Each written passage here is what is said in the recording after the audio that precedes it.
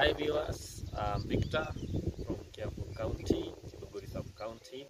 I'm a young farmer and I run a farm called Gooseberries Farm. I don't farm alone, we do it with Joseph Mukua and Daniel Wanyuike, who is not here. Today we're going to talk about gooseberries. In the vernacular it's called Nathi. The ones that you find, the small boys, they like picking and eating in the forest.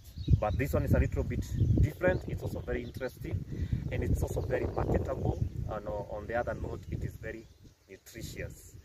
And the variety we do on this farm, our farm is 100 by 100 and we have raised it for 5 years. So this is where we do our farming. This gooseberry, it is not like the one that grows naturally in the forest.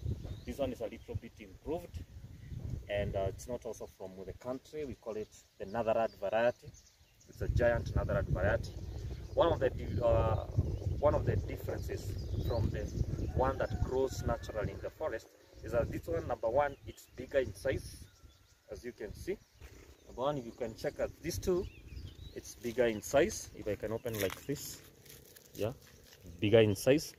Number two, it has a very appealing color which sounds like orange, and the moment you taste it, it's sweet and does not have the bitter taste. So when you taste this one, is a little bit it's sweet compared to the one that grows naturally. It's a little bit sour and bitter. But for it to achieve the sweet taste, this husk has to dry up to show you that it's fully mature. Like this one is fully mature. And if you could have not picked it like today and come to pick it like a few days later, this part detaches. Yeah, it detaches from the carex. Yeah, this part called the carex, for those who did science, both in primary school and those who did biology, call it the carex, where the fruit, or we can call it the umbilical cord of the plant.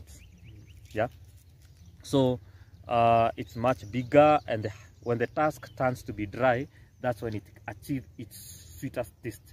The moment you pick it when it's not dry like this one, you find that it has that sour taste a little bit. Yeah, so you have to make sure that the husk has to dry up to achieve that sweeter taste. Now, how do you propagate these gooseberries? Now, you can propagate it in two ways. Number one, which is the most definite way, is through the seeds. Yeah, through the seeds. So you can purchase the seeds and you're able to propagate it from a young plant, and then it takes about 1 month and then you transplant.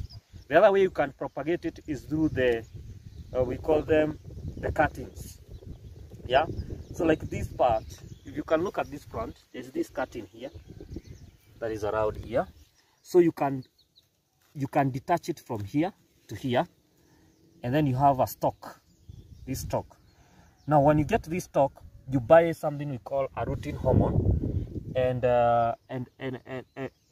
soak it for some days, yeah? For about 7 days or so, it will start producing the roots. Okay. By the way, if you like this stalk, if you look here, if it touches the ground for a long time, you can see another stalk is appearing here. Yeah, so it is developing some roots here. So that is to show that you can propagate it actually from the stalks. Planting, you have to prepare, number one, the land, and then you do your spacing. In our farm, we have done our spacing at a space of 1 meter from one plant to another. Okay, you have done a spacing of 1 meter between one plant to another. About this farm has about 500. It has about 500 stems, as you can see. Now, for us to achieve maximum production in this farm, we want, today we have not literally done it, but we are working towards it. It is to stake the plants so that they stop lying on the ground and to avoid some breakages. Like in several plants, as you can see, they are a bit lying row. And the moment they are lying row, you find that they can have some breakages, especially when there is heavy rains or winds. So to avoid that is that you stick the plants so that they can start, and also for optimum production. Now, another advantage for farming this variety is it produces throughout the year, as far as you give it water and manure. And like these ones, we will have to change them after 3 years. So you can see it's an advantageous berry compared to the strawberry, where the management practices is hard. Now, somebody could be asking, do you use pesticides when you're doing gooseberries? No, this plant does not require any pesticide, because in itself, it has some properties and some chemicals that even it is very unpleasant to insects. So you don't need to spray anything. It is also resistant to things like cold. It is a drought resistant crop, and it's also a very good crop. Finally, some of the advantages of consuming gooseberries is it has, number one, it is very rich in vitamin C. It is also rich in vitamin B, and also rich in vitamin A. And it's also good for children who are developing teeth.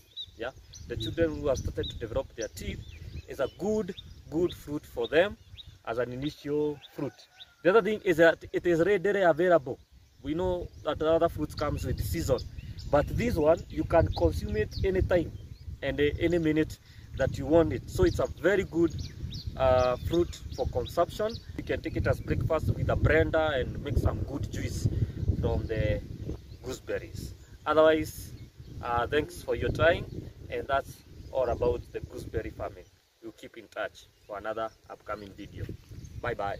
I encourage youth to embrace agribusiness and to enter the farming sector, because if you look at the ages of people who are practicing farming currently in our country are people from the ages of 35 years and above. And you find that in terms of diversity, they have been doing things according to the social norm. But for us, we have decided to be unique and decided to go large, number one. And number two, we have decided to go with a unique plant called the gooseberries, which has been done by others, but we are the first people in our locality to do it here in Githunguri sub-county and Kiambu county. And we do a variety called giant gooseberry.